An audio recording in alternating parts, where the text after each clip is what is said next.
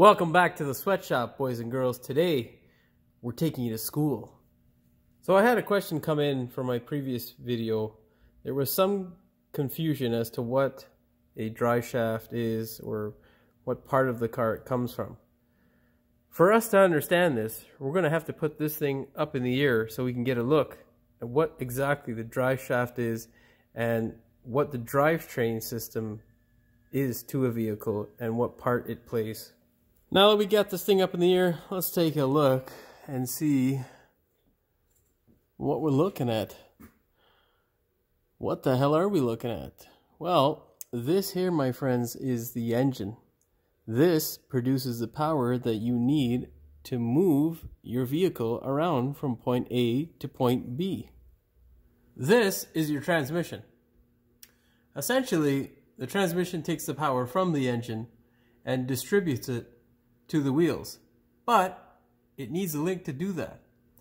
And the link is your CV shaft or your center drive shaft in this case, because this particular vehicle is a four-wheel drive vehicle. Now this shaft continues the length of the body and ends up over here. This is the end of the shaft towards the back of the vehicle. This here is what it connects to, the differential. The differential connects to two pieces called constant velocity shafts, or CV joints.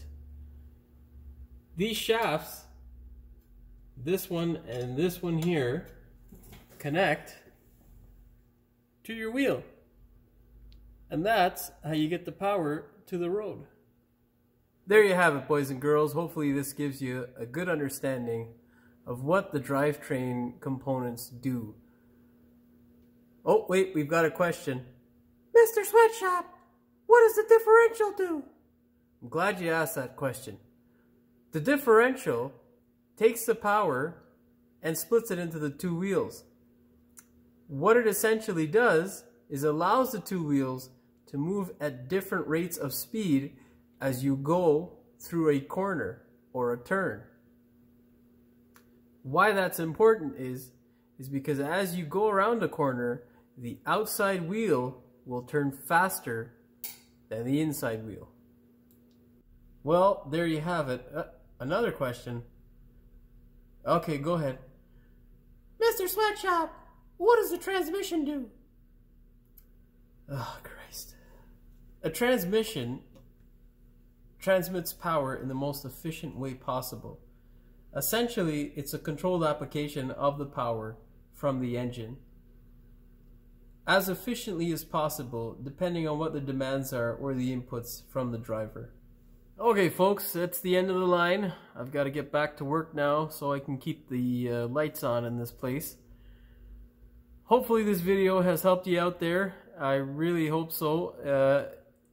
If it hasn't, well, it's a good thing I am not a teacher. If you like the video, please like, share, and subscribe. Good luck out there. We will see you in the next one.